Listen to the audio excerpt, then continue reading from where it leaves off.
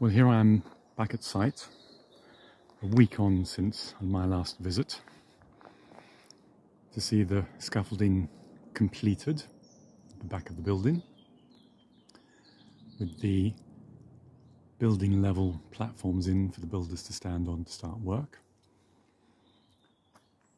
And it looks like a bit like the Pompidou Centre, everything on the outside. So I'm now up on level 2, which is where the new building work will commence.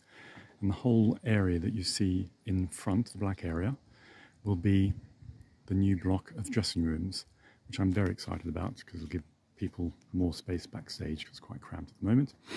The blue chair is where Deck, our head of stage, suns himself in his breaks while he's here.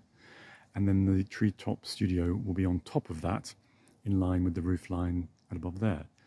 But it's all very, very exciting.